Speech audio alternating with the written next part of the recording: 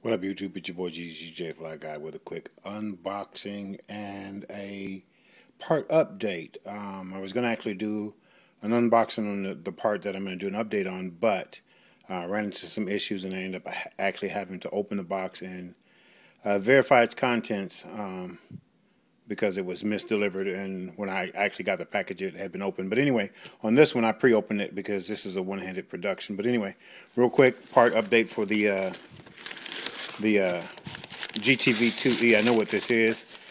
Straight from Absolute Hobby. Here we go. Alpha RC Racing Slicks. Not for speed runs. I got these specifically for that 8th scale on-road track that I visited for my trip back there. Got a set of them. And I think this set I got on the medium compound. I am going to go for the hard compound and try a set of each and see how they grip on that track. But this is what the guys run down there on that track. A couple of the fellas, and they were really getting some pretty good lap times. So this is a set for the GTV-2e. I'm going to order the set for the DM1 probably later today or tomorrow sometime. Again, Alpha Performance tires.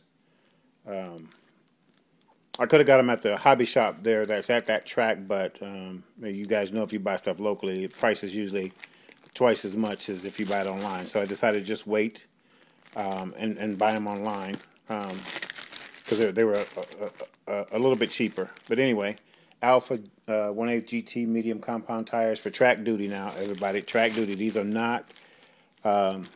they're pretty hard, but I don't think they're rated for speed runs. Of course, as hard as they feel, they might hold up on speed. But anyway, I got them specifically to hit that track. And the other part, the product update, it's here.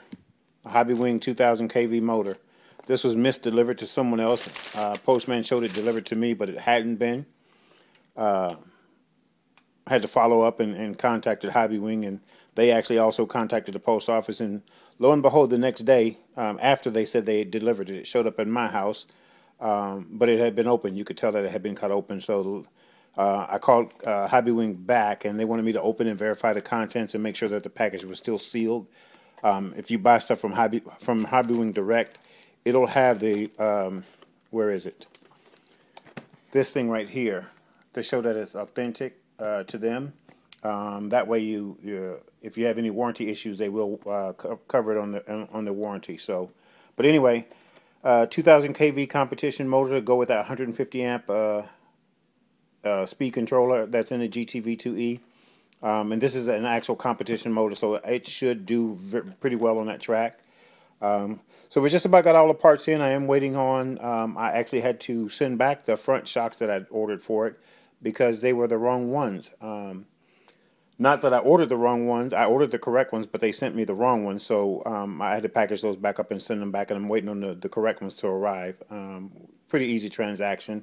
They recognize that they sent me the wrong ones, and they're going to send out new ones. So we still have the front shocks to do on it. And then this weekend I'll get the motor in, get the ESC back up, get the radio, the new radio in, and get it up on the Fly Sky. But anyway, that's what we got. Parts for the GTV-2e. We're still gonna get, like I said, the track tires for the DM1. And I may instead of doing the Alphas, I may get a pair of the Sweep belted slick racing tires also for it, just to see. But I'm not sure just yet. We'll see once I get online what I decide to do. But anyway, that's what we got. Rate, comment, subscribe. It's your boy GGJ Fly Guy. We're signing out.